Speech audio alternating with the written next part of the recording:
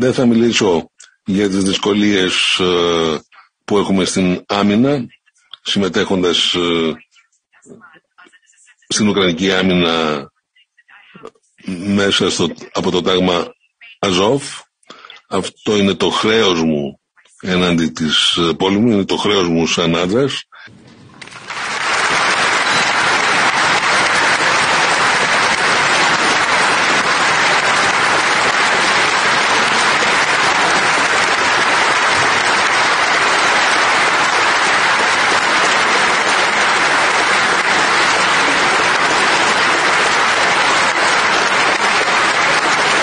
Good morning, everybody. It is Friday in Athens, and you just saw a video intro, a scene from the Elensky World Tour from a couple of days ago in the Greek Parliament, where Elensky, while he was performing, decided to bring on a special Azov NAZI guest to the performance. And yeah, the Ukraine ambassador in Greece has come out with a statement saying, and let me pull out the statement actually, because the Ukraine ambassador in Greece is trying to walk back, or he's trying to explain away the fact that you had, while Zelensky was performing, he decided to bring on an NAZI to speak to the Greek parliament. And the Ukraine ambassador said that, and I quote from the full statement that he released, "The Russian propaganda machine targets the minds of free people. It not only blurs reality by distorting facts, but creates a frightening atmosphere of hatred and fear." And he's referencing the fact that the Greek population is outraged from seeing an NAZI speak to the parliament during Elensky's performance.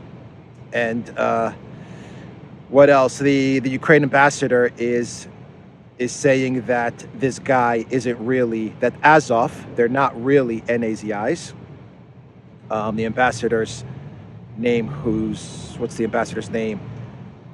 Sergei Shutenko says, what else does he say? In order to distract the West from the enormous humanitarian catastrophe caused by the invasion, especially in Mariupol, Russia is using a wide range of disinformation techniques and myths. Interesting projection, very interesting projection there. Here's the good part. Here's the good part. For many years, Russia has tried to plant in Greek minds the myth that the Azov Regiment is an independent paramilitary unit operating in Mariupol without discipline and obedience. We have stated on several occasions that, in fact, the Azov Voluntary Military Regiment was formed in 2014 in response to the Russian effort aimed at shattering the stability of the Donetsk region and its cities.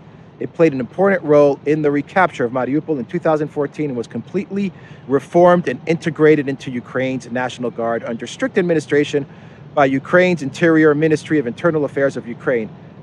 Since then, Mariupol has been enjoying peace and prosperity under the jackboot of the NAZIs, who for 8 years have been holding the citizens of Mariupol pretty much hostage. But very interesting statements from the Ukraine ambassador here in Greece, trying to whitewash the Azov NAZIs. He doesn't even actually approach in his statement. He doesn't approach too much the NAZI question. He just throws out the scripted line that has been pre-prepared in DC, or maybe in some studios in Hollywood. The line that Azov was integrated into the Ukraine military, so hence it is not an NAZI militia or an NAZI battalion. Very much like the scripted lines that have been prepared for the media whenever you bring off Azov.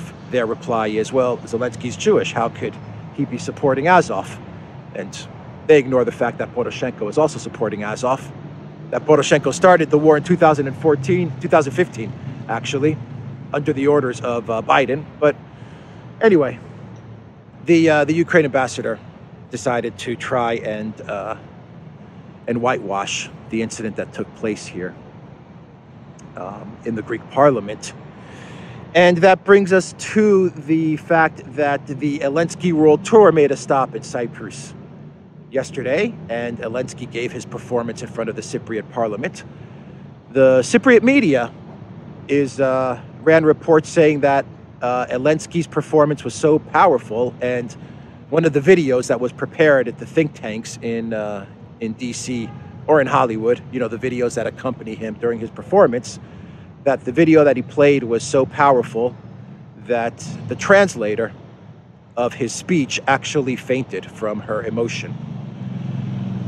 You know, when you're viewing a show like the one Elensky puts on, it's hard to not be overcome by the emotion. Just being part of his video presence, his video performance is so powerful. Being a part of it, I'm sure, causes many females to faint. I'm sure they're just overcome with emotion of being witness to such star power. Elensky, as I predicted yesterday, did not talk about, and by the way, that's true. That is a true story that the Cypriot media is running with, that the translator actually fainted because she was overcome with emotion. Where was I? As I said yesterday, he didn't mention, Elensky did not mention the Turkish invasion of Cyprus in '74. He stayed away from it. You would have figured that it would have been the central part of his performance, but oddly enough, he didn't mention it. So he didn't mention it in Greece. He didn't mention it in Cyprus, the fact that Turkey invaded Cyprus in 1974 and still illegally occupies 36% of the island. But there's a reason for that, and I'm going to get to that reason. But first, I just want to say that the Cypriot president, Anastasiadis, and the Speaker of the House, Anita Dimitriou, they kind of dug into Elensky. It seems like while they were enthralled by his performance, and I'm sure they enjoyed the show that he gave on, they did mention the fact that Elensky did not talk about the Turkish invasion, which seemed very odd because it fits perfectly with his with the show that he performs. But hats off to the president of Cyprus and to the Speaker of the Parliament for noting that Elensky did in fact ignore the Cypriot invasion during his performance, and it was a bad look. I'm sure it's very embarrassing for the Cypriot government as well to have Elensky perform in the Parliament and to not mention the Turkish invasion. Probably looks very embarrassing.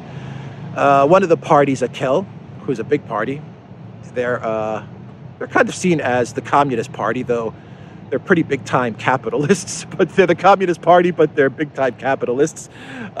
They actually boycotted the entire Elensky speech, and they boycotted it referencing the fact that an NAZI Azov guy spoke in Greece, and they said they're not going to be a part of Elensky's speech to the Greek parliament. Now, I focus in on the fact that he didn't talk about the Turkish invasion because we all know why. Victoria Nuland was in Turkey, and she is trying to win Turkey over. And I believe she has approved a deal to provide Turkey with, I believe, F-16s. So that's going to be a deal that is going to be going through. And she's trying to get Turkey to sanction Russia. In other words, she's trying to move Turkey away from its neutral stance and more towards the collective West stance of we must destroy Russia and we want regime change in Russia. We're going to see if Erdogan bites, if he decides to side with Nuland, or if he continues to keep his neutral stance and continues to walk this tightrope, this balancing act that he is effectively doing, I must admit. Oh, by the way, if anyone's interested, the Elensky World Tour is going to be making a stop in Portugal next. It was in Ireland, it stopped in Greece, then it went to Cyprus, and I believe their next stop is going to be in Portugal. I don't know if there's going to be tickets available to the show, to be honest, because from what I hear, wherever Elensky decides to perform, it's pretty much sold out, and it's usually only a performance to members of the parliament. But I'm sure that you'll be able to watch it on Portuguese state TV and Portuguese television channels. So you'll be able to watch the performance there. And, you know, very much like he did in Greece, bringing in an NAZI to the performance, an NAZI Azov guy. Maybe he will surprise the Portuguese public by bringing on, I don't know, maybe some guest speakers as well. Who knows? Elensky is definitely full of surprises when he performs. That's what makes him, you know, the hottest ticket in town. A little tongue-in-cheek there, but it is kind of true. It is kind of true. He is the hottest ticket in town, isn't he? But going back to Nuland. So Nuland was in Cyprus, and I'm going to play a video where Nuland was actually speaking to the press. And she said, she made a big error where she said, now I'm going to go to the north part of Cyprus and speak with the president there. And the ambassador in Cyprus, the U.S. ambassador in Cyprus, immediately told Nuland that, well, the United States doesn't recognize the occupied north of Cyprus, and as thus he's not the president of the north of Cyprus. And Nuland immediately was like, oh, I'm sorry. Yes, I'm going to be meeting with Mr. Tartar, not president. Yeah, and she's like, well, it's been a long time since I've been to Cyprus. Keep in mind, this is the puppet master. This is the puppet master of Zelensky and the puppet master of the entire war that the whole world is going through right now. The war in Ukraine, as well as this economic war of attrition. This is the woman that is orchestrating all of this. And now I'm going to go up to the north and spend a little time with President Tatar and talk to him about the United States' continued support for efforts to resolve the Cyprus issue. I guess it was a mistake, right? What do I call him? Mr. Tatar. Mr. Tatar, yes, I apologize. It's been a long time since I've been in Cyprus. We obviously refer to him as Mr. Tatar, and yes. Oh, I found out that Jeffrey Pyatt is still ambassador in Greece, and the new ambassador is going to be coming soon. But Jeffrey Pyatt, if people don't know, he was the ambassador in Ukraine during the Obama-Biden EU coup. I thought that was an interesting fact. I thought he had left already, but it looks like Pyatt is still here. And he's a regime change specialist and a very big Russia hater. I mean, he despises Russia. But I think that explains a lot as to why Greece is in the mess it's in. So Nuland, after she made her embarrassing error in Cyprus, details came out with regards to what she was doing in Greece. And she gave an interview to the Greek newspaper Kathimerini. And basically what she was doing in Greece is she was blowing apart the EastMed pipeline. I mean, she blew it apart. So the pipeline, which is going to supposedly provide gas to not only to Israel and Egypt, but to Cyprus, to Greece, and then further on to Bulgaria and much of Europe. And this was going to be a big replacement to Russian gas. This pipeline has been going on now for 15 years. And Nuland came into town and she gave an interview to the Greek newspaper Kathimerini, and this is what she said. Quote, "We don't need to wait for 10 years and spend billions of dollars on this stuff," in reference to the pipeline. "We need to move the gas now, and we need to use gas today as a transition to a greener future. 10 years from now, we don't want a pipeline. 10 years from now, we want to be green."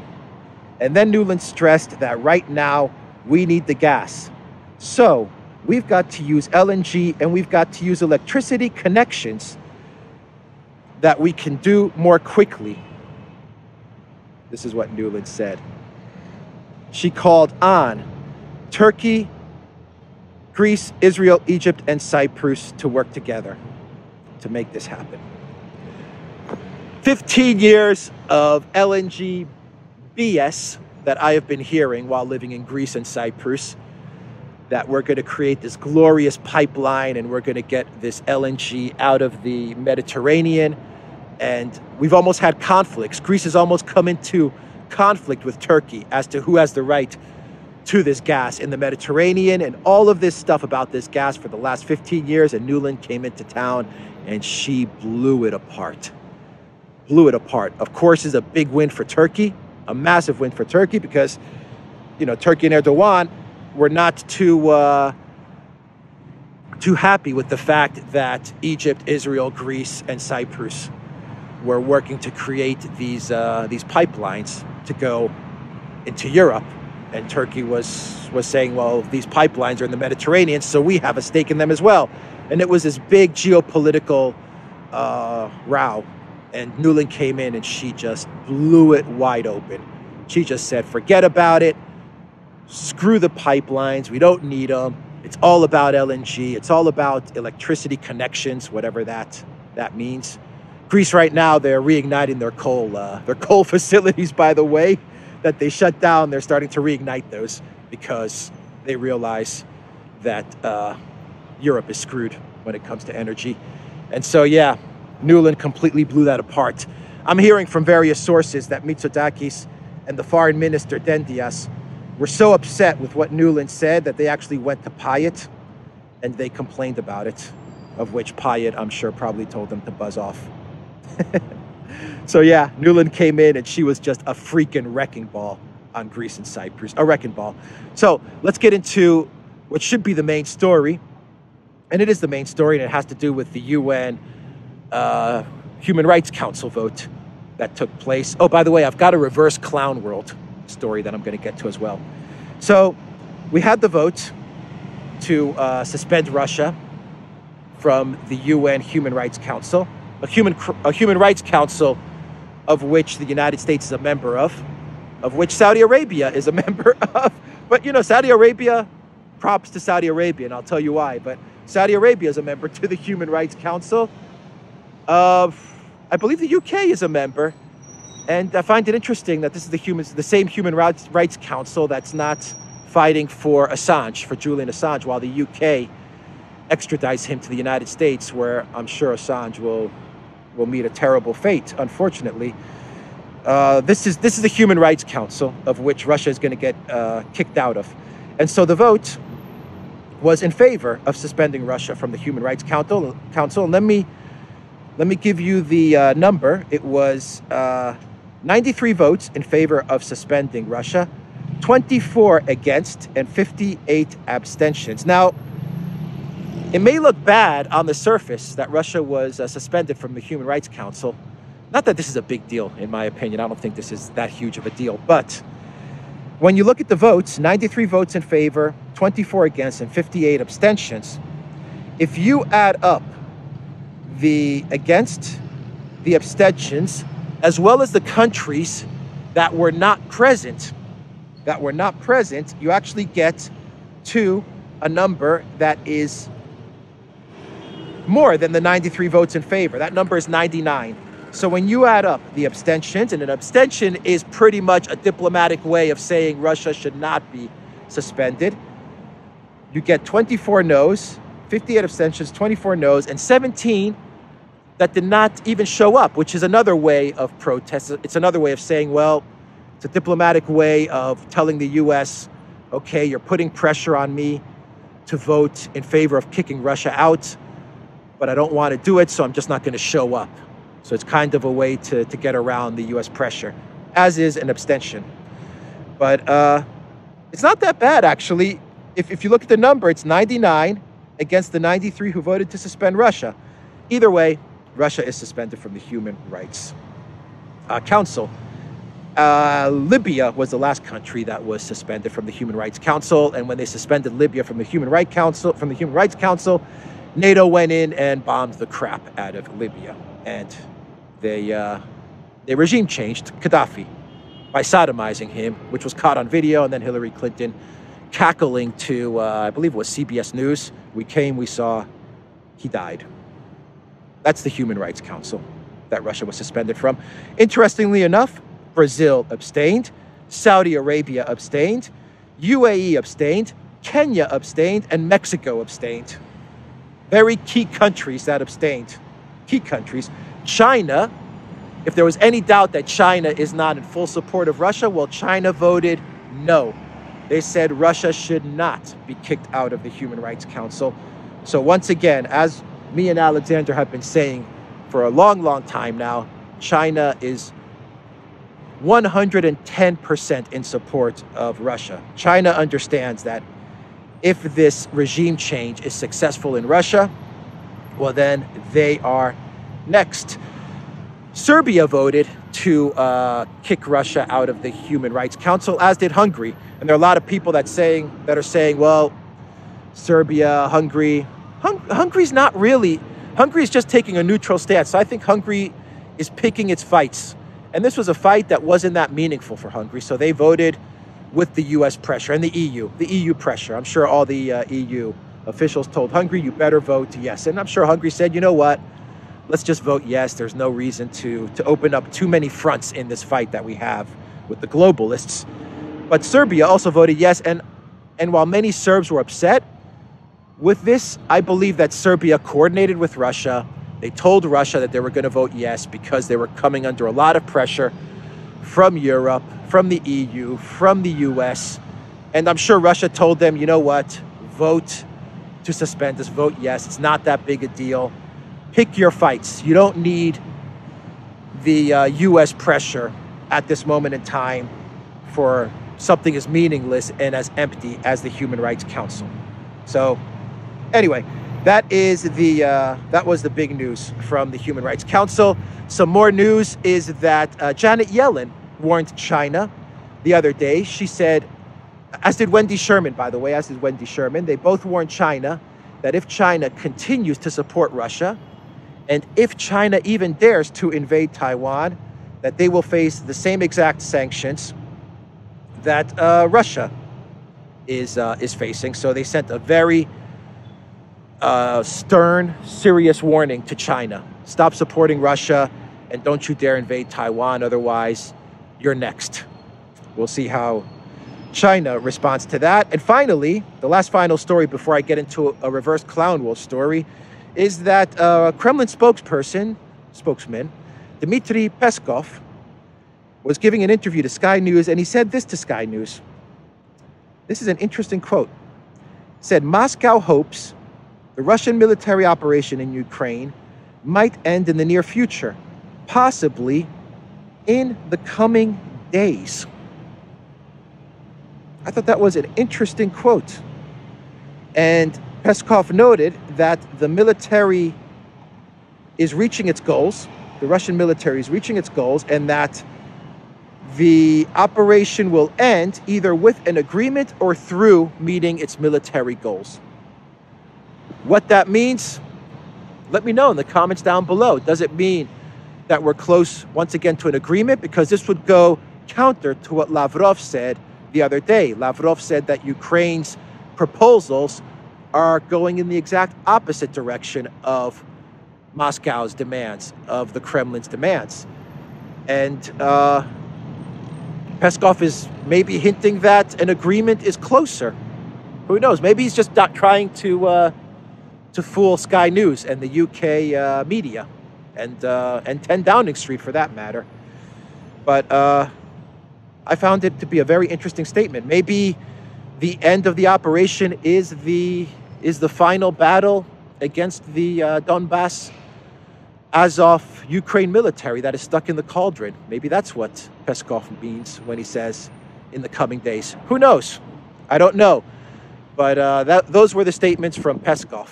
And he said it to the UK media. Liz Truss has been making all kinds of statements, belligerent statements against Russia and the Kremlin.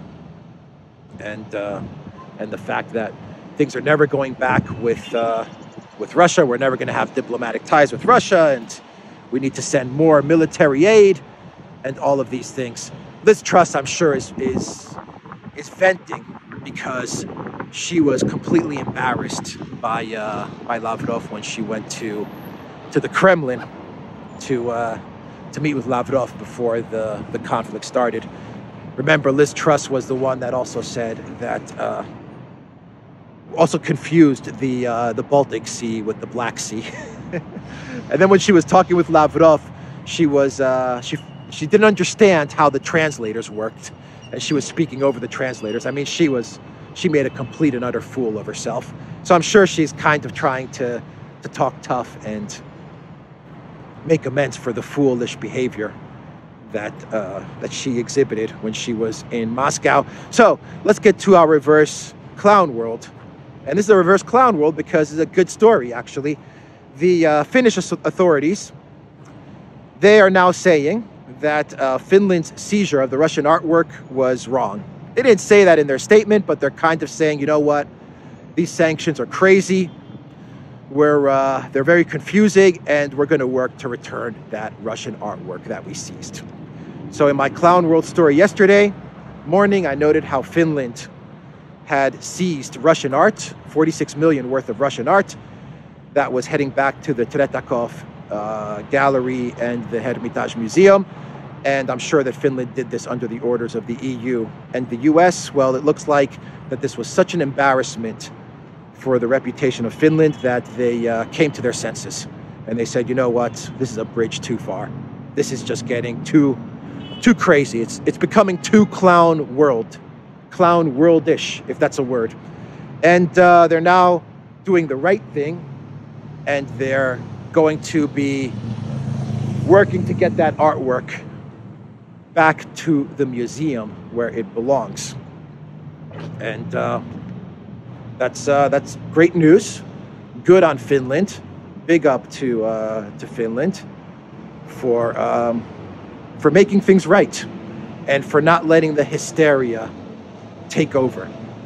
And that's important. You always have to look for those, small rays of light in this in these crazy times, these hysterical, crazy times and dangerous times. So Finland gives us hope. It does give us hope that there is a way back from the abyss. And that will leave it there, I think. TheDuran.locals.com, everybody. Check out Alexander's channel. Check out the Duran's channel. We're doing all kinds of great videos. Alexander's doing very, very good deep dive analysis. The Duran is doing deep dive analysis along with as many guests as we can put on the show as well. And that is it. Take care.